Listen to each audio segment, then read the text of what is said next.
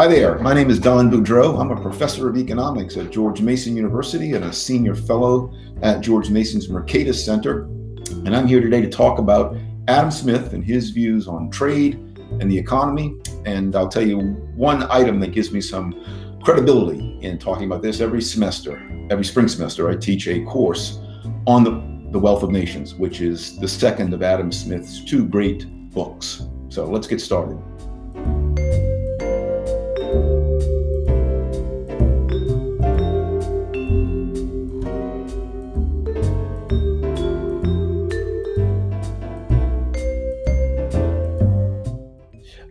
The Wealth of Nations, which, as I said, is the second of Adam Smith's two books, was published in 1776, and it was mainly aimed at debunking what Adam Smith took to be the many fallacies that were at the core of mercantilist policies. He really dislikes it. He just thought it was just nonsense, and he just opens up the cannonade and barrages it.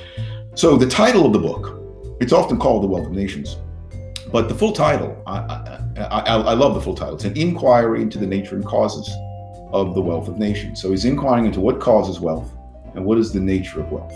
And for both of these things, the mercantilists got it wrong. Most obviously on the nature of wealth. The mercantilists believed that wealth is money, not that money is a claim on wealth, not that money is a useful commodity in a commercial society, but that money itself is wealth. And Adam Smith pointed out what shouldn't have to be pointed out to sensible people, but a lot of sensible people miss the fact. He pointed out that wealth is not money. Wealth is access to goods and services, real goods and services, housing, medical care, food, clothing, entertainment, transportation, the things that make our lives rich. Money is a claim on those things. Money is an incredibly useful device for supporting the division of labor that makes the production of wealth possible. But contrary to the mercantilists, Adam Smith taught that money itself is not wealth. It's a surprisingly common misconception that people have, that money is wealth. Adam Smith debunked that brilliantly. In terms of the nature, the causes of wealth, Adam Smith pointed out that the causes of wealth, in his view, is a division of labor. People specialize. As people specialize, they become better at what they do. They're more likely to innovate and build labor-saving machinery that allows labor to produce other things that otherwise would be not produced.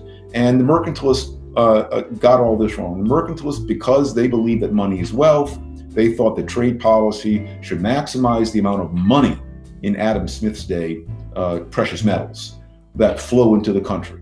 And the country becomes rich by getting more precious metals. Adam Smith said, nonsense, the country gets rich by encouraging a division of labor.